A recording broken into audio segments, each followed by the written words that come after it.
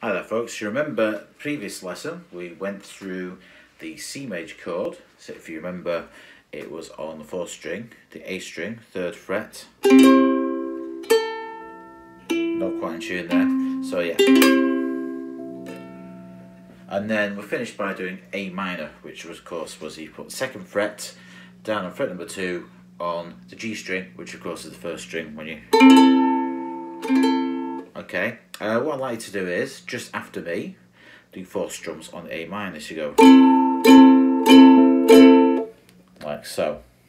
We're going to do a song now called A Minor Miracle, and here you go. So what we'll do is I'll play the track with the sing on it, and then we'll do it together. Okay, so 1, 2, 3, 4. First you found your 4th string down on fret number 2. Put your 2nd finger there, it's easy to do. There's a minor miracle just waiting for you. Go strum, strum, strum, damp. Ukulele magic. And then again, first you find your 4th string down on fret number 2. Put your 2nd finger there, it's easy to do.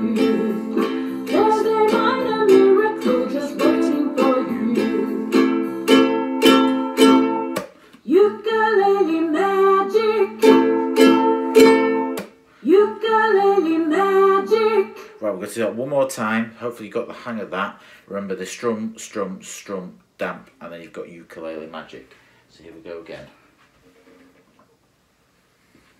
Here we go.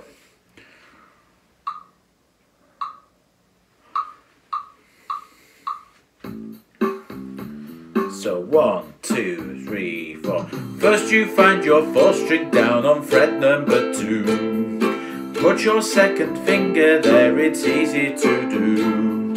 There's a minor miracle just waiting for you.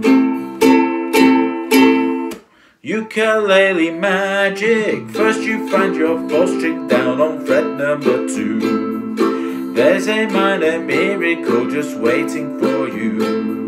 There's a minor miracle just waiting for you. Ukulele magic. Ukulele magic.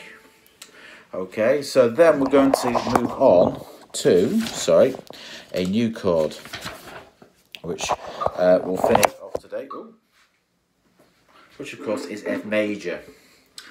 So for F major, so we've got C major so far, A minor, and for F major you put your 2nd finger on the G string, which is string 1 there.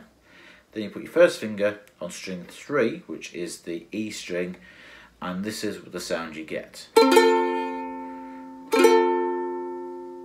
Okay, now for those of you that want a bit more stretching, that what you might want to do is to actually try and perhaps go from C major to A minor and then to F, so you could go.